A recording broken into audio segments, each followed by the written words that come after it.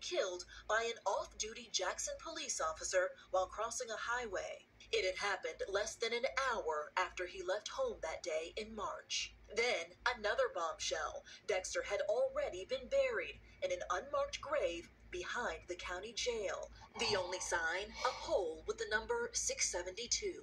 Dexter, I tried to find you, and I couldn't. I'm sorry, baby. I'm sorry you are here. You saw buzzards circling, and you're talking about a frightening thought.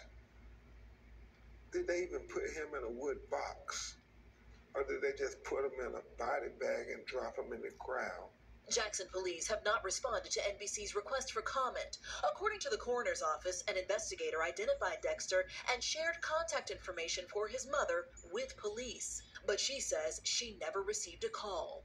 After NBC News broke this story last week, Jackson's mayor said this. That at no point have we identified or did any investigation reveal that there was any police misconduct in this process and that there was any malicious intent. Do you believe that?